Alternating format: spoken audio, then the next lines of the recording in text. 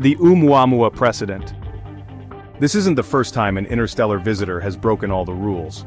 Back in late 2017, astronomers detected one ʻOumuamua. At first it seemed like an asteroid, but its behavior was deeply strange. As it swung past the sun, it began to accelerate, pushed by a force that wasn't gravity.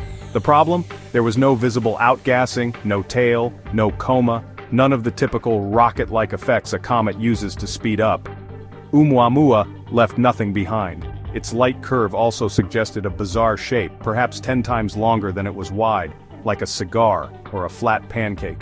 The scientific community scrambled for an explanation: exotic ices, hydrogen outgassing, fractal dust.